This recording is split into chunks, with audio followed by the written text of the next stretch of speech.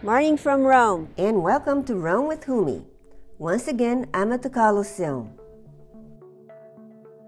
In this fourth episode, we'll finally walk inside and get even a closer look at the structure. So let's roll!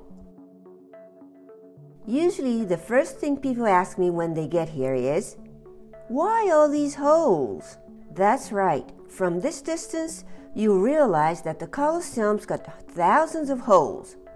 Today, I'll show you the different types of holes and explain why they are here. The material that they used for the construction of the Colosseum is travertine, dug out from the quarries of Tivoli, about 30 kilometers from Rome. They used the Tiber River to carry the blocks from here to the city. Now, first of all, none of these holes were here. So try imagining the building without them. So what happened? Notice there are different types of holes: squared, pierced, irregular. Once the Colosseum stopped functioning as a stadium in the 6th century, many things have happened. The Colosseum didn't turn out to be like this, only due to earthquakes, fire.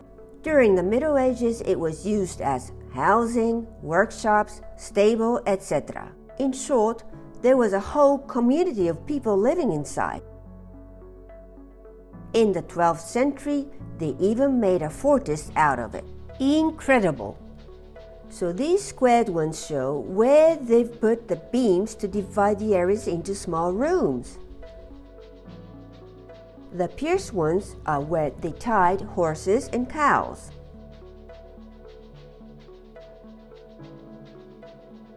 But most of the holes are the irregular ones. Now, to construct these arches, Romans used huge travertine blocks, right? To give strength to the building, they used iron clamps to firmly fix them. The clamps were deep inside the blocks, obviously invisible from the outside.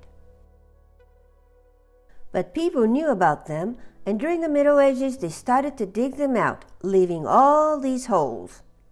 Look how many!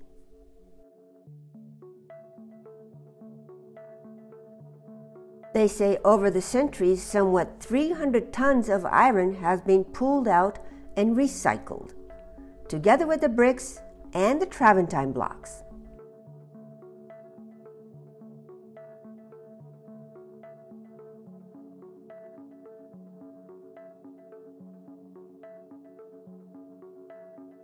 Practically, the Colosseum has become an immense quarry supplying construction materials to build gorgeous palaces and churches, including St. Peter's.